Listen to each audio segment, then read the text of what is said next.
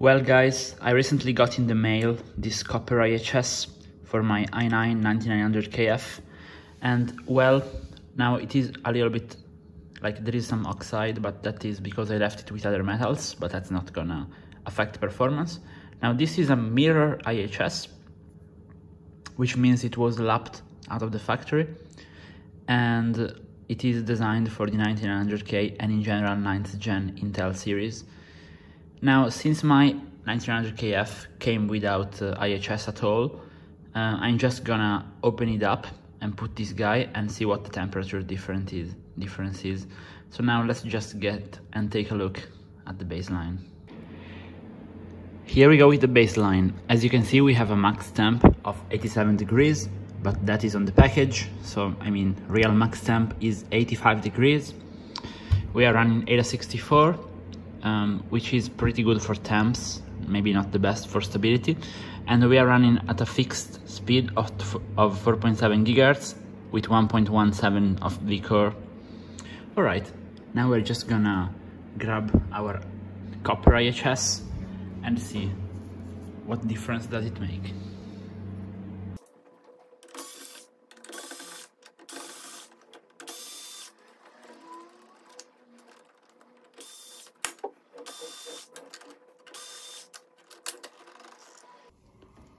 Here we go. Now, as you can see, the socket is pretty much open, and that is because I did not remove the sTIM from the die.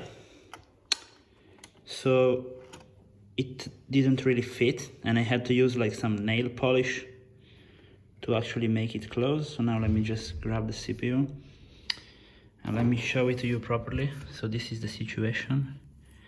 It's kind of closed because of the nail polish, but I will still be able to open it up pretty easy, and this is our situation under it.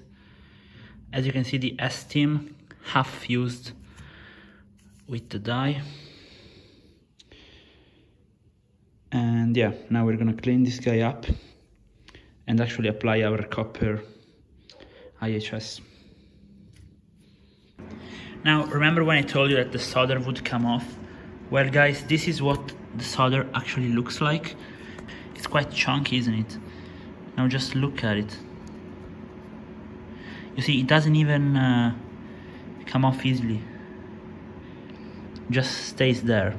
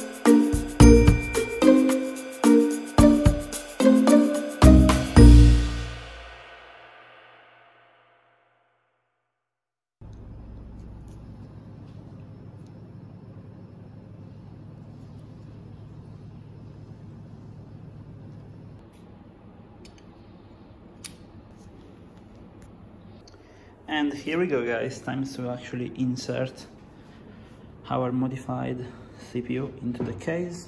Now it's gonna be kind of tough, but hey, we can do it. Alright, that's it.